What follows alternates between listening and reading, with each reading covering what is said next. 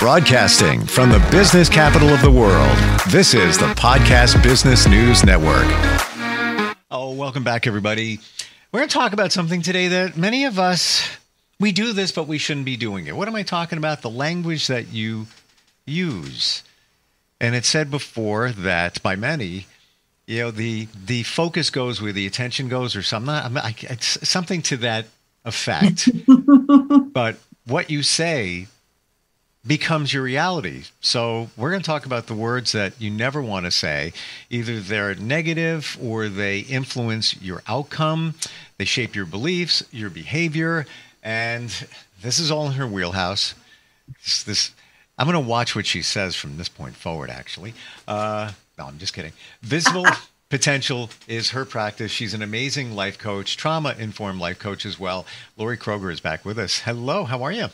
I am doing well. How are you today? I'm doing really well. And this is a great topic because we're doing these things. We're saying them, but we're not realizing that it's kind of derailing what we're trying to accomplish or changing our future based on words. And words are so powerful. They really are. And what we don't understand is that even if we're joking, oh my gosh, I am such an idiot. I can't believe it. Your brain doesn't know the difference. Right. Your brain doesn't know that you don't mean what you're saying. I'm glad you started with that. Inadvertently putting yourself down. I'm glad you started with that because that's really the baseline for all of this. It's your subconscious. Your subconscious, it loves you. It wants to support you, but it's kind of dumb. It doesn't know the difference when you say these things. It doesn't know good from bad, right from wrong. It just hears the words and then it acts. Yep. And it's there, it's designed to protect you. Yes. And what's funny is what our brains think we need protecting from is historical. We're running from bears. We're running from, all of these things in, prehistoric times. And so it's still trying to protect us. That stress that came from the fear of running from a saber-toothed tiger is no different than the stress we feel getting mad at a coworker. As far as our brain is concerned, it needs to protect us. Mm-hmm. And that comes about with how we speak to ourselves. So which one do you want to start with today? My absolute favorite, I can't. Let's start with I can't, because we say it. Even I catch myself still saying I can't. And what it is telling yourself that there is no possibility. There are no options. And you've limited your ability to think outside the box. So if we replace the words I can't with I don't know how, it triggers our mind into a problem-solving mode. If we say to a friend, just last week, I told my friend, I started to say, I can't go to the lake today. And I had to reframe that. And I said, I don't know how, as I didn't have a vehicle for the kayak. I didn't have, I had my car, but my kayak doesn't fit. You should have called me. I have a junky old Jeep that I use for that. And plenty of space. If you it triggered. Yeah, it triggered the problem solving. She goes, oh, well, I have Ryan's blow up. You can jump on the paddleboard. Sure. But it triggers a problem solving in both my mind and hers. And we were able to come up with a solution. Love it. And then if you replace the I can't with I don't want to, instead of saying, I can't go out with you today. No, I don't want to. And it's either because you have other obligations or whatever that looks like. You're being more authentic and you're saying, okay, I'm sick. I don't want to come to work today. It's not that I can't. Oh, I absolutely can. But you're being more authentic when you say the words, I don't want to. Do you feel that we're afraid to commit and show our real feelings by saying, I don't want to? Absolutely. You're giving it up. Hey, let's go to dinner. I don't want to.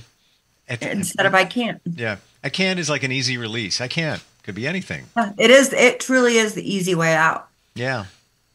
And, but when you are forced to say, okay, I don't want to, it comes out as, okay, I have other commitments. If the other person then has an opportunity to say, okay, you don't want to spend time with me, or you don't want to go to this place, would another time work better? It brings about a opportunity for more conversation. Right. And you're not hiding behind, I can't. It makes it's the I can't, but I could, but. Okay. Maybe if I didn't have this. Here's some more of those words that we use all the time. Let's if you open the door. It could be one of the most negative words in the English language, and when you use the word but, it negates everything you said before that. Like, for example, that shirt looks great on you, but it's a little tight. Why'd you give the compliment in the first place? You put the but in there. And now it just negated the compliment, and now we focus on, but it looks a little tight. It's just not good. So either it looks great or it doesn't. Exactly. Yes. Like, again, it comes down to that authenticity.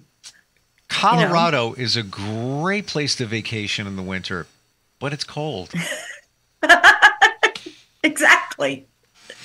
All right. So, or the I love you, but. Yeah, there you go. I love you, but when you do this, either you love me or you don't. So let's take but out of there. Sure. Substitute. I love you. Can we work on this? Or use and. I love Colorado in the winter. Let's find something a little warmer. Or use the word and. Colorado is a great place to vacation in the winter, and it's cold. Well, you're stating a fact. It is. There's no, we're not making it a negative. We're just adding it. That shirt looks great on you. It's a little tight. Okay. It's a fact. All right. Done. Move on. Hey. You know where I learned it's more authentic. It's more honest. I learned the and from little kids because they never say but. It's always, I went to the store today and I bought ice cream and they had candy and they had 14 flavors and it was so much fun. And. Yes. How about, well, I have another one. You go, it's your turn now. Okay, it's your turn now. Well, we started with the but, so it was like, it was a 50-50. No, we started with I can't. You know what? I want just one exception to the can't. What is that? I can't. When somebody says, I can't even. Like, when somebody does something and you're like, I can't even. I'm going to say that's the only time you can say it. It comes down to, I don't know how even. I don't know how. Yeah. Like, how can I? How did you do that? I can't even process. I can't even. All right. Somebody does something. I don't want to process that. Yeah. Like, I don't even know. I don't know. But anyway, here's one, 2 words, have to. I have to take my kids to practice. I have to go to work today. Ooh. I have to do this. I have to do that. Really? You don't have to do anything you don't want to do. 100%. I have to go to work. I have to do this. No, it is absolutely a choice. Mm-hmm. And it is a choice based on the consequences. Consequences are good or bad. I have to go to work. No, I choose to go to work because I want to pay my bills. I want a roof over my head. I want gas for my car and food in my stomach. I choose to go to work. I don't have to. I don't. Yeah. Or how about this? I get to. I get to go to work. It's a gift. It is. I get to take my kids to practice because they're able to do sports. They're healthy. Imagine if they weren't and they couldn't run down the football field. Exactly. Exactly. And that's a big one. I love the I get to and I choose to. Yeah. Yeah. These are 2 ways to replace that I have to. And you can do I want to if you really like, but if you really don't want to go to work. I'm choosing. And if you're choosing to do something, be happy about it. You had a choice. Yeah. And everything is a choice, essentially. All right, now it's your turn. I can choose whether or not I go to the bathroom. I then have to deal with said consequences. Well, okay? It's true. It's true. I have an isolated one. I can get to that, or you can do one. Let's start with the if. Okay. Let's go to if. I would do this if. What does that if stand for? Or I will do this when. So you have the if and the when. that is, again, limiting your belief system. It is limiting the mindset of your abilities. If I didn't have to go to work, I could do this. If I had $1 million, I could do this. So go make $1 million. How about, I'm going to apply for a new job when the fall gets here. All you're doing is delaying it. It's procrastination. Yeah. And procrastination, I've discovered that most procrastination is part of a small T trauma response. There is a fear involved. There is a fear involved that creates the procrastination. 100%. Somebody told me that in the last, 5 months. Yeah. Yeah. When you said it, it clicked back in. It's like, yeah. And it is. The if is a blame too. Like, for example, I would communicate more if you wouldn't judge me. It's your fault. Yes. It's you. Yes. Instead of taking responsibility, if you did this, I could do that. Absolutely. So what about the phrases that you should never use? I've got one. I've used it. It's so easy to say, but it's so negative. When you say, well, could be worse. Yeah. You're telling your subconscious, be worse. It doesn't know what came before that. Just be worse. Make it worse. And that's what you find. That's exactly what happens. Well, my tire went flat. Could be worse. I could have 3 blowouts. Guess what? Boom, boom, boom. Yeah, right. It really does. What you project into the world is what's going to come back. And it's... Reframe it. Reframe it. Just reframe it. I've had better days. Let's make it better. Or when you wake up and you walk out and you have a flat, really? Another thing. It's going to be that one of those days. Well, what else is going to happen now? Ooh. Fantastic. Great. Change that flat. It's going to be one of those days. One of those days. That's a good one. That's one of the ones I hear probably more often than not. And I want to say, don't do that. You are creating that. You just put into the universe that it's going to be one of those days. So if you're going to do that, say, this is 2 seconds out of my day.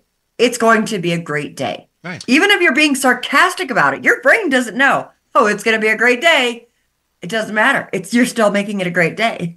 Just like you said before, even when you joke about it, it's going to be one of those days. Well, you're telling yourself to make it one of those days. Why not make it, this is going to be the best day of my life? Yeah. Why not use that? Exactly. And find little ways to make it better. Yep. Attitude is a big difference in how you choose to show up. I did a little thing during Toastmasters on attitude, and the story comes from, you get up, you're having a beautiful day. It's a great morning. Everything's perfect. You're running half an hour early. It's amazing. You get in your car, you're driving to work. You stop and grab your coffee. Somebody slams on the brake. You spill coffee all over you. Okay, now you have to go back home. Now you're running late. Where's your attitude? And what do you start to see? You're headed back out to work. Okay, you still got about 15 minutes. It's all good. You stop to get another cup of coffee. The barista gets your order wrong. Okay, how's your attitude now? And by the time you get to work, what is that producing for your day? It's all the negative energy. Instead of just saying, I spilled coffee on myself, you keep moving forward instead of letting it build and build and build and build and build. I would have a great day, but I spilled coffee on myself this morning. For sure. It's, it goes back to what my mom always used to say. Sure, you've heard it before. Be careful what you ask for because you're going to get it. So you're asking for it. You ask for it. You ask for one of those days. You're going to get it. Your wishes, your wishes should come in. Another phrase that really gets my goat sometimes is the, it was just there and it just ran away. It's going to be one of those days. It had to do with people. Okay, so apparently that's not what I was meant to talk about right now because it literally came in and went out real quick. So let's go to another one. Your choice. Oh, I got to think deep on this one. I don't have one. I'm thinking and I'm trying. Why does the subconscious do that? Why is it so just dumb in some ways? Why is it like that? I've always wondered about that. So part of it is how we've been trained. Think about from the time we are 1 year old and we're saying no, no, no. We're constantly being told no. And then doing the opposite. Well, you can't do that.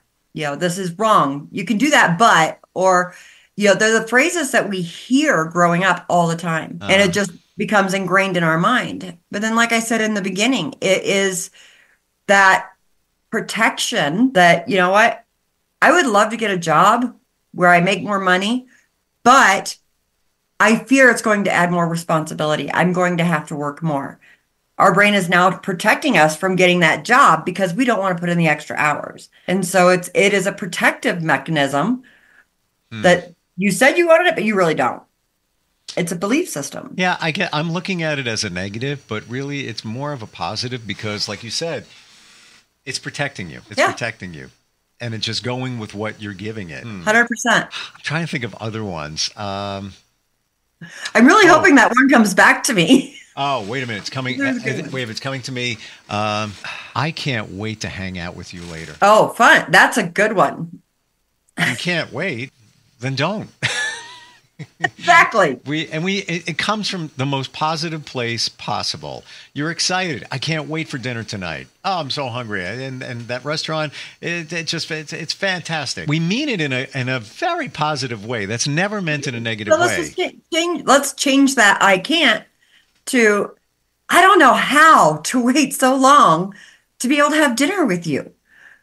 Or flip it around and say, I'm looking forward to having dinner with you and going to that restaurant. Just call it what it is.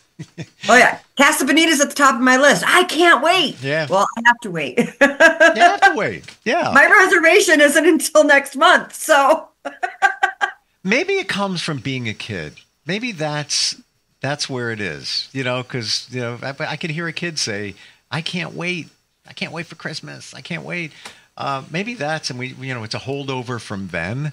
And again, that one is always meant in a very positive way. It really is. There's nothing. It exudes the excitement. Exactly. Yeah. And what you're telling yourself is, I'm impatient. I can't wait. Right. And so your body is now going through this anxiety or creating this frustration. You are being forced to wait, instead of just say, I am so excited for Christmas. I am so excited to go to that restaurant with you. Sure. Versus using that word, I can't wait, that phrase. So, well, you have to wait. Yeah, I never, you're very, this is such the truth. You are creating anxiety, even if it's a little tiny bit by saying, I can't wait.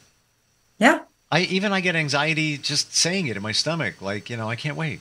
It's meant in a good way, but it's all in the language. I can't wait until my kids are grown up enough to be able to communicate with me. I can't wait until I don't have to change their diapers anymore. But think about all the stress that you're creating just by saying those words. Yeah. That's more of a negative. I'm looking forward to the day. I am looking forward to this piece, It really does come down to how we are choosing to speak to ourselves. Isn't it amazing how even in this day of technology and everything that's going on, you compare it to 300 years ago, the words are the same. The communication is the same. The words do the same exact thing. We're just using them in different ways on social media, wherever, AI. It's still the same words. They are. And they do the same thing. They can harm. They can change the outcome, change the intent. It's all the same. So it's just amazing. There's nothing. So now how do we use our words to create connections? How can we use our words to build up other people while we are building up ourselves? And how can we be intentional about doing that? Well, that's my challenge for this audience. Be intentional. Yeah. That's about how you're you're choosing to use your words. Yeah. Every word counts. Make it count. Like it's money. It really is. You wouldn't squander money. Why would you squander words? Why would you say certain words that you don't need to say, and which will ultimately change the outcome of whatever your intent. Interesting today. Yeah, you've said some that I didn't even realize, didn't even think of them. And this is just a piece of what you do when you coach people in all different areas. One of the specialties, if you will, is dealing with trauma, which we've talked before. We all deal with trauma, have dealt with trauma, continue to. It charts our adult lives, whether you want to believe it or not. And if you want to know what we're talking about, go back to some past podcasts. But that's just a piece of it. How do we find you, Laurie? You can find me at www.visiblepotential.com. You can find me on Facebook, but definitely emailing me or connecting with me on my website would be the easiest. Cool. I'm looking forward to talking with you again. Fantastic. I'll see you next week. You got it. All right, we're coming right back.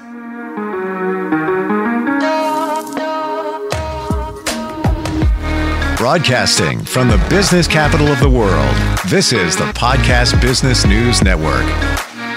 Adopt US Kids presents What to Expect When You're Expecting. A teenager. Learning the lingo. Today I'm going to help parents translate teen slang.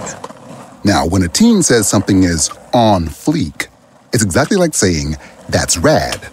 It simply means that something is awesome or cool. Another one is totes. It's exactly like saying, totally, just shorter. As in, I totes love going to the mall with Becca. Another word you might hear is jelly.